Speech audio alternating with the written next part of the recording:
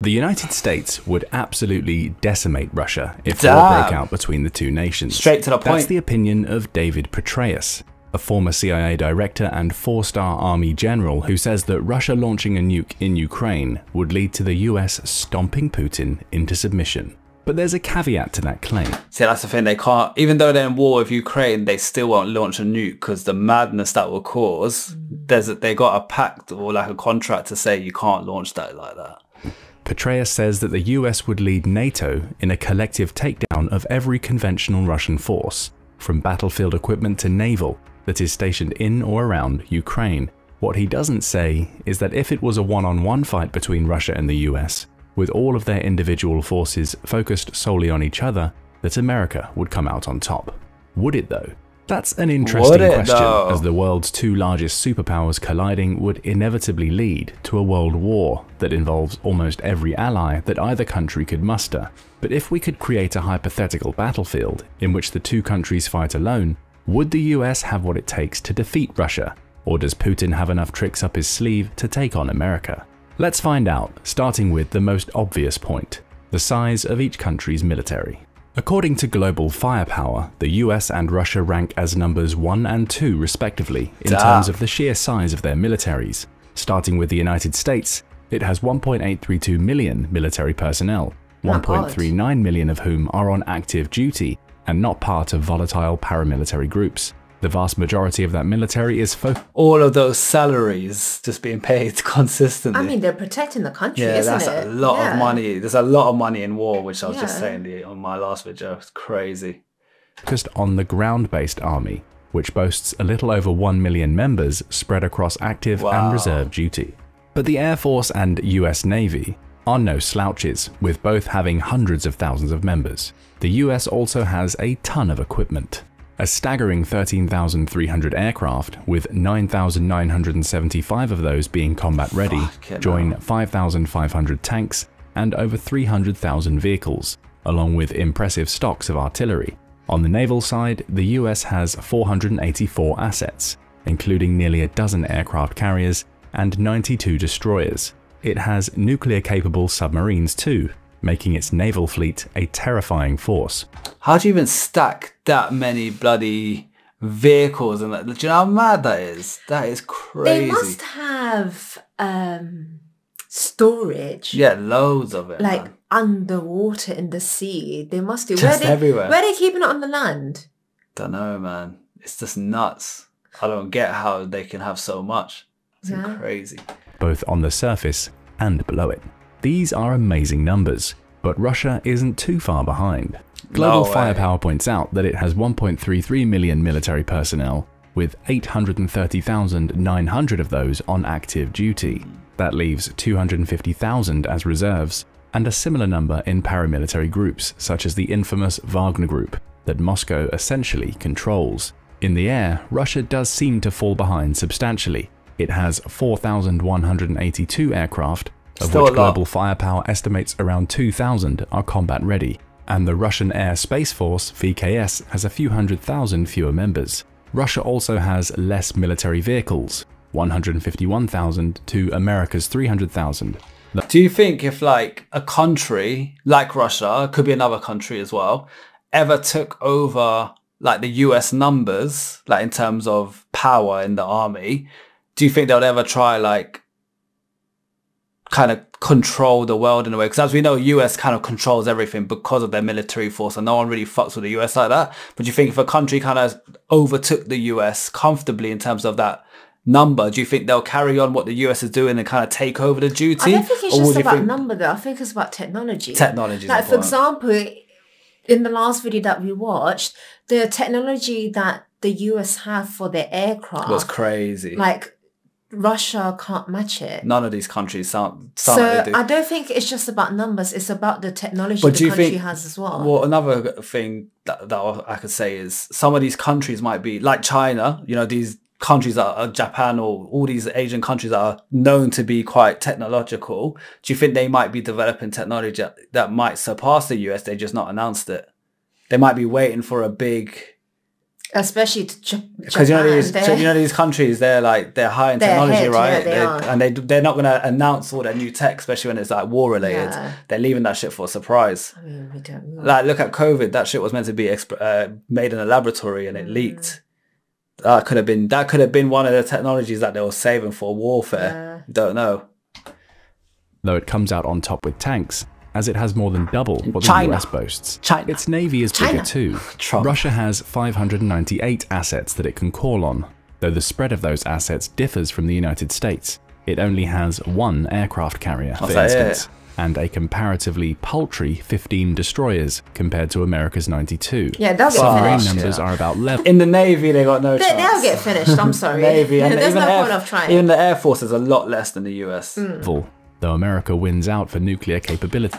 Even though they're number 2, They're not they're close so like that. behind Yeah, and that's number 2. in terms of quantity and technology. But Russia has impressive numbers of corvettes and is likely more capable than the US when it comes to conducting mine warfare. If war were won on pure numbers alone, the US would be the clear victor. Yeah. It has more of almost everything from personnel to equipment, and even in the naval area, where it lags behind, you could argue that America's focus on more attacking vessels gives it an advantage. But sheer numbers alone don't win wars. Both the US and Russia can tell you that. They have each found it difficult to win wars against much smaller countries, as we saw clearly in Vietnam and are currently seeing in Ukraine. So pure military might isn't the measuring stick for a conflict between the two. We have to dig deeper. Starting with the ground game, both have similar ground force setups. For the US, its infantry squads form the backbone of its armed forces, with its light infantry being divided into air assault, mountain, and airborne units. Each light infantry squad consists of 9 soldiers, divided into a squad leader and a pair of fire teams. Each of those fire teams has a lead, an automatic rifleman, typically carrying M4 carbines and an M249 automatic weapon, a grenadier, and a rifleman. Soldiers may also receive AT-4 anti-tank weapons if the situation calls for it. Mechanize one of those infantry units and you see the addition of both the Stryker and M2 Bradley fighting vehicles. Most interesting here is the new generation of Strykers. That looks like something out of Halo. If you know, you know. That's a Halo truck right there. Which come equipped with either a powerful 30mm cannon or the United States' ace in the hole, the Javelin anti-tank missile. That missile gives the US a mid-range option for taking out tanks that could prove especially useful given Russia's reliance on them as combat vehicles. Russia's equivalent of America's mechanized squads is its motor rifle team, which will typically come equipped with either a BMP-23 or BTR-82A combat vehicle. Those vehicles have 7-man dismount teams, all armed with a pair of PKM machine guns, an AK-74M rifle, and a short-range RPG-16 anti-tank weapon. Those PKMs are starting to get a little dated, though Russia is in the process of switching them out for the updated PKP. However, the motor rifle teams, like you said, technology, I bet America's just at the top of all the updated guns, all the updated stuff. Like, America's probably just got it already. They pay bucks Yeah. to the So much money. scientists, the creators to create all this for Just them. to keep developing new shit.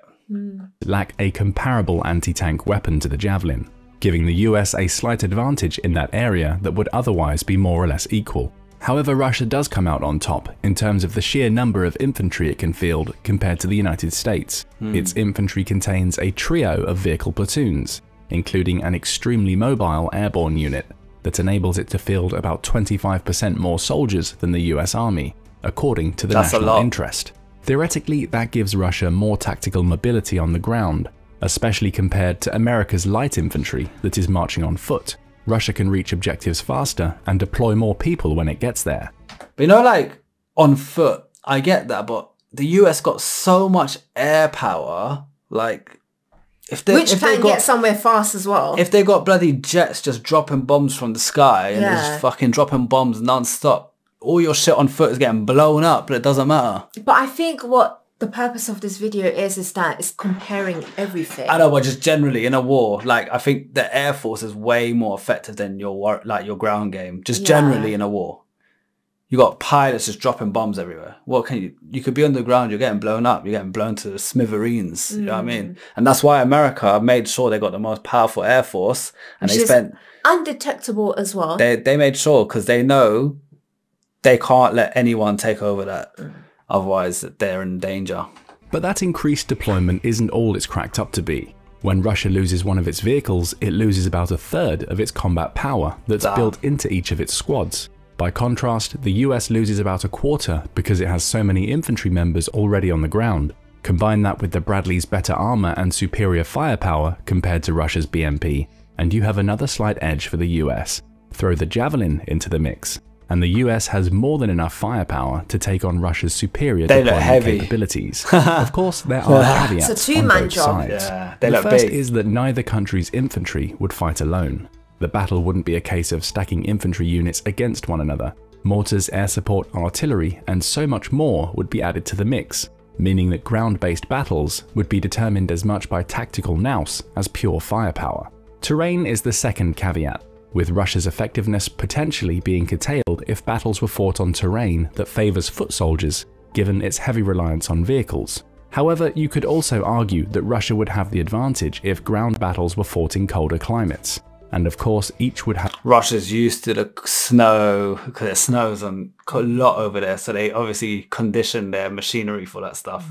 A home field advantage of knowing their territory if the war encroached into their own country. So there are factors at play beyond firepower, though the US likely comes out on top in a ground war. It's better equipped and has more infantry, even if Russia has superior deployment. We see a similar story when the battle takes to the skies. Here, the US has a clear advantage for the simple fact that each country uses its air force differently. Russia tends to focus on small-scale operations with its air force. It typically uses its planes to offer support to its ground troops, with bombing runs tending to be conducted at low altitudes. That approach creates a great risk of planes being shot down by anti-air artillery, as we've seen to great effect in the Ukraine war. According to the RAND Corporation, Moscow has lost between 84 and 130 of its aircraft by August 2023, with the real number likely being higher.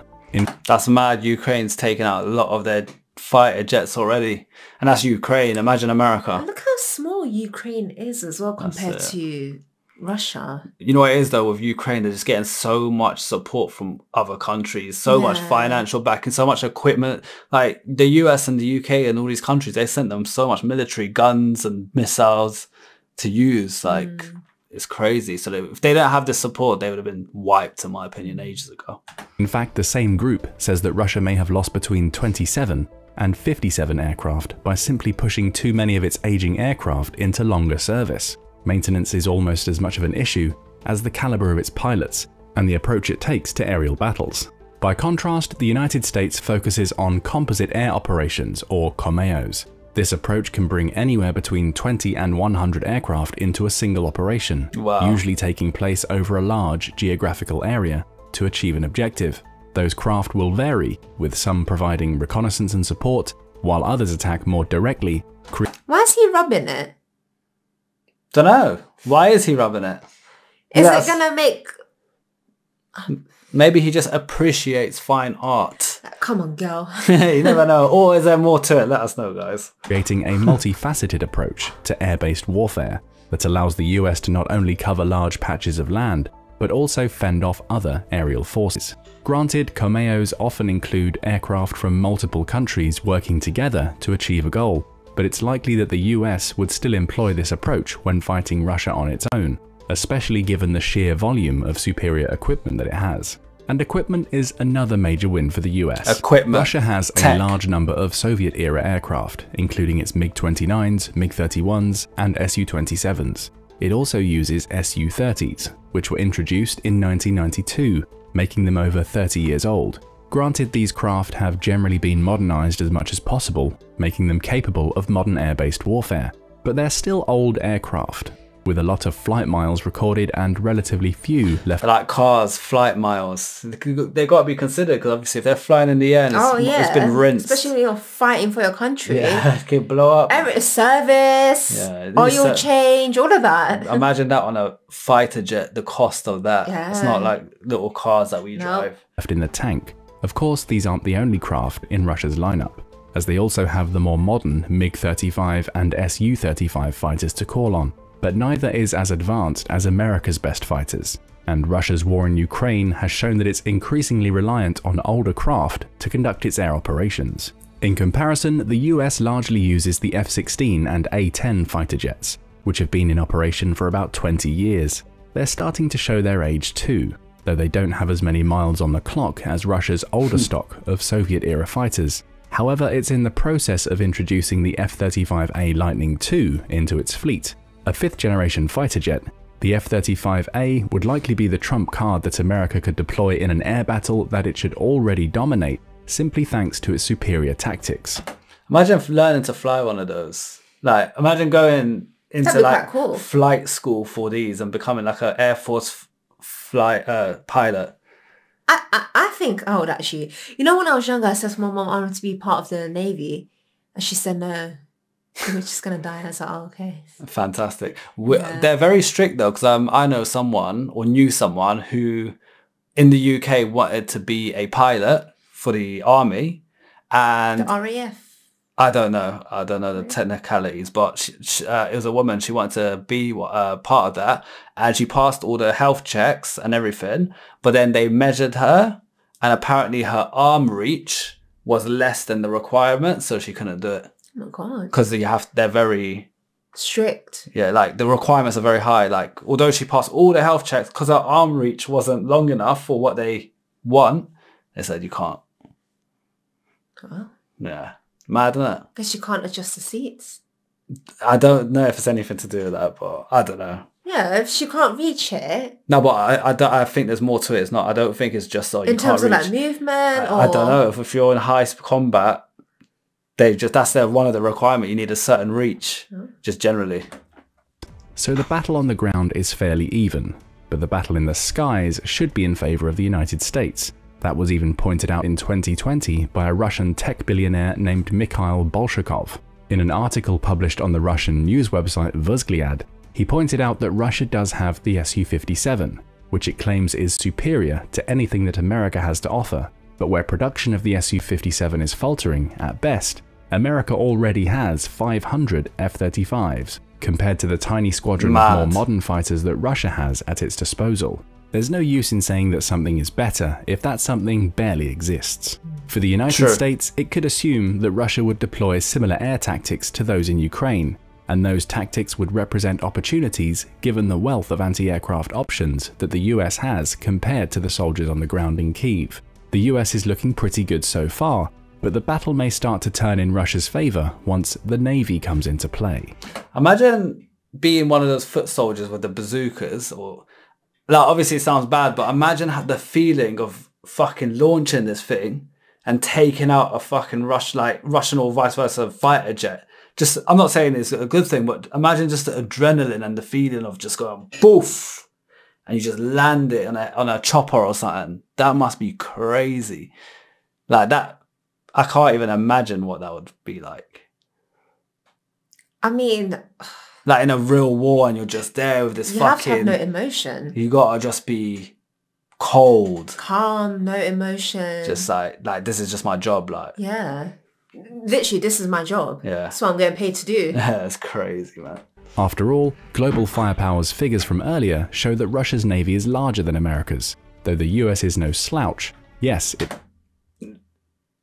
Did I just hear Russia's navy is larger than America's? Because on our last video, I got grilled for saying Russia had a navy. So many people said they don't even have a navy. And then people were arguing saying, oh, they have a navy, but it's small and it's outdated. This guy just said Russia's navy is bigger than the US. Did I hear that correctly? That's what I heard. You lot comment below what you lot got to say about that. I heard. Because if I got grilled, this guy got to get grilled as well. Yeah. I'm not getting grilled on my own. That's true. You got to go to his video as well, guys. Don't just cuss us, all right? We're watching it and reading everything. These guys don't know what they're talking about, but this guy just said it himself. And look, we're learning, we're educating ourselves. That's why we're watching this video. So the guy said it, not me. It has fewer naval assets, but those assets tend toward being more combat focused than those deployed by the Russians. Still, you can't underestimate Russia's capabilities in this area. Yes, its navy focuses primarily on smaller patrol boats and corvettes, neither of which present much of a threat to America in a blue water scenario. The deeper you go into the sea, the more America has the advantage simply because of the strength of its destroyers. However, Russia could play a different naval game. While using some of its large ships and submarines to distract America's bigger combat vessels in deep water, it could deploy its smaller vessels to coastal regions. That would be a problem. Corvettes and patrol vehicles are capable of attacking ports and launching smaller attacks, especially once they've drawn in close to a target. They're also more agile than the larger destroyers, meaning they'd present a clear threat to commercial vessels that aren't equipped to fend off attacks from any type of ship. And though the Pacific Ocean would be a huge barrier to these small ships, Russia's proximity to Alaska, its Providenia port is just 250 miles away, could prove a route in. Attack Alaska, establish it as a naval base, and launch from there. Of course, the US would have something to say about this approach. While that proximity is an issue, it would also create a bottleneck if Russia relied on it alone to get its ship closer to the United States. Its smaller vessels would be sitting ducks for America's fleet of destroyers as they cross the Bering Strait. So that would be unlikely to happen. And according to Marine Insight, there's a good reason why. As with its air force, Russia takes a different approach to the United States with its naval forces. Russia is all about strategic deterrence. It uses its navy primarily to keep others away from Russian territory rather than to actively attack in deeper seas. So they use their navy more for defense, while America has the offense on the navy. It's interesting. Which makes sense because America has the technology to and the firepower, yeah. To say it's incapable of blue water combat. It's just not as capable as the US, which would make using its navy to prevent America from landing in Russia via sea a smarter strategy. The United States, by contrast, relies on power projection and is much more likely to deploy its navy into deep waters to combat Russia. It could also use its fleet as launching points for the Air Force's Komeo attacks. That's what I was watching. Get one of its dozen or so aircraft carriers in close, and American fighter pilots could take to the skies to attack Russian ports or even conduct simple reconnaissance. The only area where the two countries are approximately equal is in nuclear-powered submarine capabilities, and it's here that Russia could claw back some ground. According to Newsweek, Putin has been improving Russia's underwater capabilities for years, with the crown jewels of that fleet being the Imperator Alexander III and the Krasnoyarsk. The former is capable of carrying up to 16 of Russia's Bulava intercontinental ballistic missiles, ICBMs, giving it the ability to launch heavy attacks from deep waters onto US territory. Putin has been bullish about his subs too, having said in December that he'll be commissioning more nuclear submarines in the future to ensure Russia's security for decades to come. Putin knows their air force, they lose, so he's like, what's the next best thing? Really, the next best thing is the underwater, right? If it's not the air, it's under the water. It's one or the other. Those are like the top two. I think it's to do with, because obviously humans create technology. It's to do with the scientists that create all this. Like, for example, with the States, they've definitely employed some genius to create all this technology. Yeah, of course. Whereas this is what the Russians are slacking on. Yeah, but I'm sure Russians got their own people as well. It's just, I guess. But in terms, I'm talking about in terms of create. Like, for example, look at Elon Musk. Innovation. There's only one Elon Musk that can create what he creates. Yeah. It's the brain power. Do you know what I'm trying to say? It's an innovation behind the creation, and it's a good point. And this is what the Russians are missing out. For example, let's just say the person that came up with all these innovations for the US went and worked, I don't know, for Russia. They'll create the same thing. Similar thing, if not, yeah. It's a good point. And yeah, innovation is very important, especially when you're creating new technology. It's the people that are behind this, creating this stuff. They haven't got the intelligence to create what the States have. I'm sure they're very intelligent. They are working on projects. But not up to the States level. And the thing is, the US has a lot of funding, so they'll pump, they print money initially, so they'll pump as much money as needed to these guys to create. And obviously they'll give them objections of what they're trying to, what the objective is at the end of the project, and it's up to them to deliver. Of course, the US is no slouch in the nuclear submarine department. All four of its main operation classes of subs, the Virginia, Ohio, Los Angeles, and Seawolf are all nuclear powered.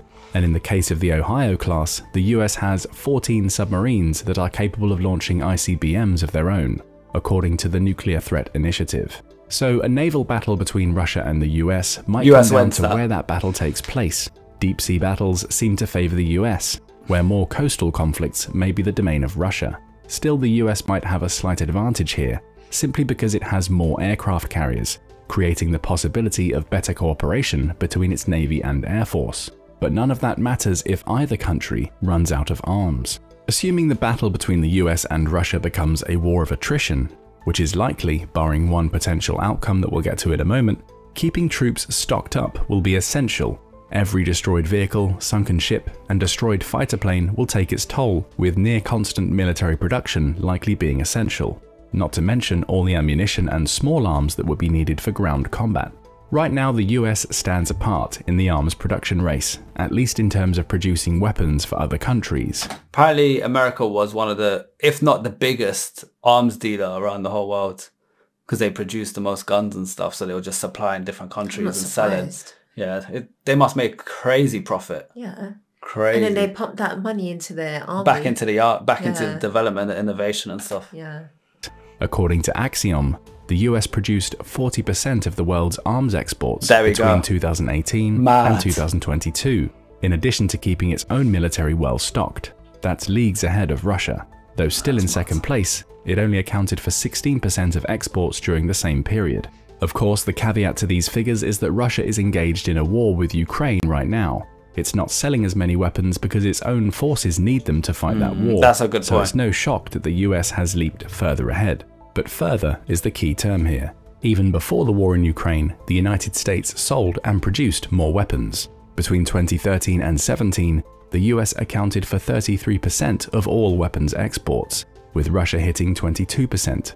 Closer for sure, but there was still a considerable gap there. It's an inexact measure of production capacity. And it's not like Russia doesn't have the ability to ramp up when it needs to. As recently as September 2023, Reuters reported that Putin has ordered a cranking up of production to keep Russian troops well equipped, even in the face of increasingly strict sanctions being placed on Moscow. According to Bekan Ozdoev, who is the industrial director of Rostec, which manufactures most of the country's weapons, production of various types of weapons has increased to between 2 and 10 times previous numbers. He also pointed to increased production of tanks, rocket launchers, artillery, and ballistic missiles, all of which should be harder to produce given the sanctions placed on Rostec. Even the United States Treasury recognizes how important Rostec is to Russia, dubbing it the cornerstone of Russia's defense, industrial, technological, and manufacturing sectors. With Rostec firing on all cylinders, Russia would be able to keep pumping out weapons simply because it's a state-controlled corporation that Moscow ultimately controls. The US doesn't have that luxury. Its weapons come from private companies that are under government contracts. If Russia were to really fire on all cylinders with its weapon production, could the US match it, or would it get wrapped up in bureaucratic red tape and contract negotiations that could delay its weapons production? That's quite a madness. So Russia got their country owned the production, and US get private companies to produce. That's really interesting, which I'll be honest, I'm very shocked about that, with like the power of the US and, you know, how not war hungry, but how like ahead they are with like the army and stuff. I'm very surprised they contract that out to private companies and don't have their own, you know, their own subsidized company that they own. I'm very shocked they go to a third party for that. I think it's due to... Do you think it's due to technology? In what way do you mean? Like, for example, they go to third parties.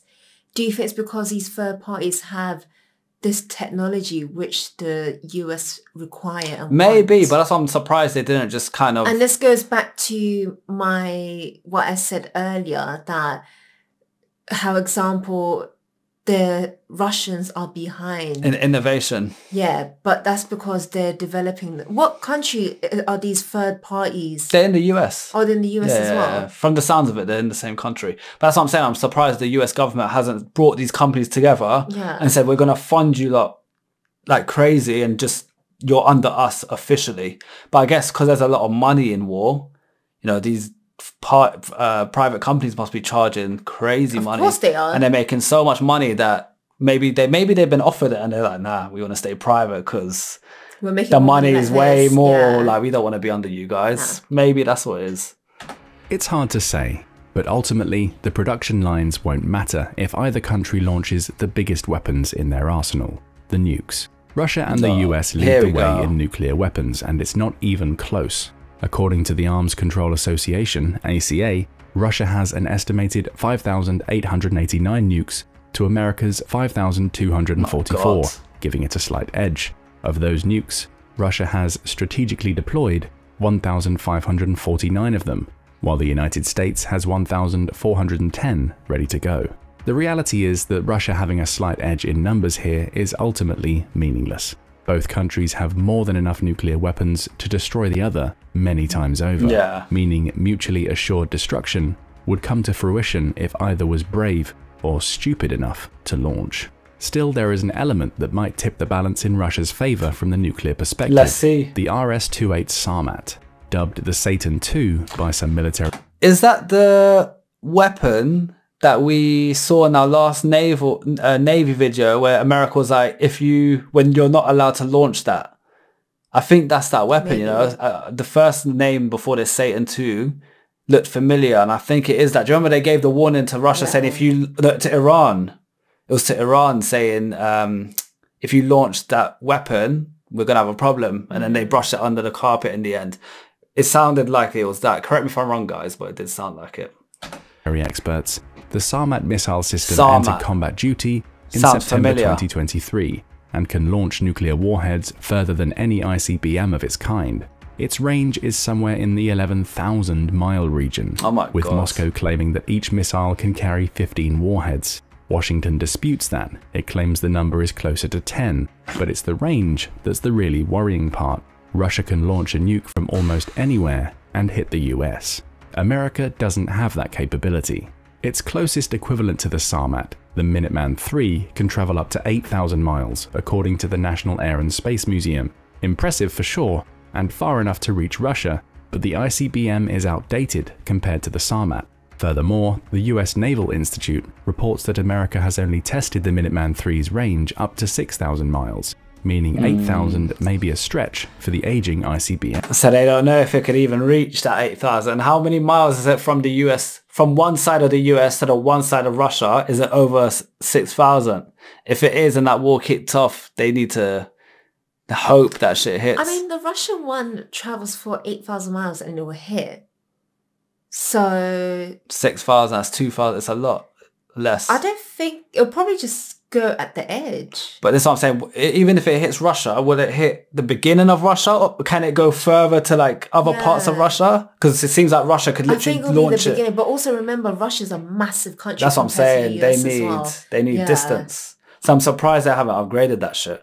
They need to get that on point. Where's Elon Musk?